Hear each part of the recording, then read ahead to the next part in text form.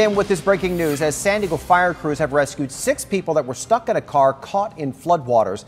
This is on Avenida del Rio, that is right by the Fashion Valley Mall. We want to get to our 10 News reporter Matt Boone. He is live at the scene. Matt.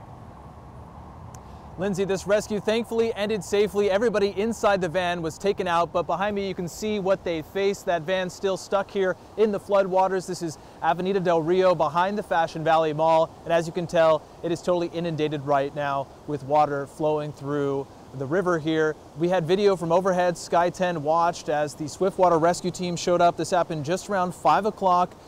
They came with their rafts and started pulling the people out 2 at a time. From what we could tell, there were 5 women and 1 man inside the minivan.